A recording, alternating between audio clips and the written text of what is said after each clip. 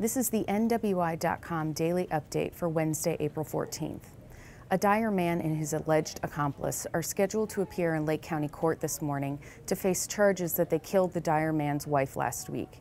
Prosecutors say Douglas Thompson and Reginald Coleman killed Thompson's 62-year-old wife, Beverly Thompson, and staged the couple's Dyer home to make it look like a robbery.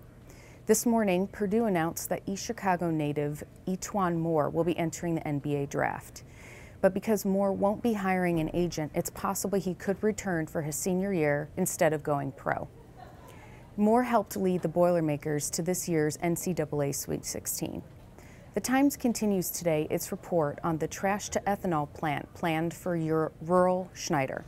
Today we explore hidden costs and the plant bidding process that stayed local instead of vetting national options.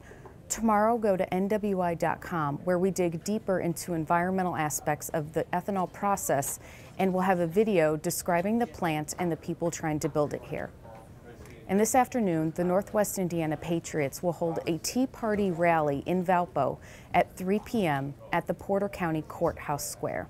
For these stories and breaking news as it happens, come back to NWI.com.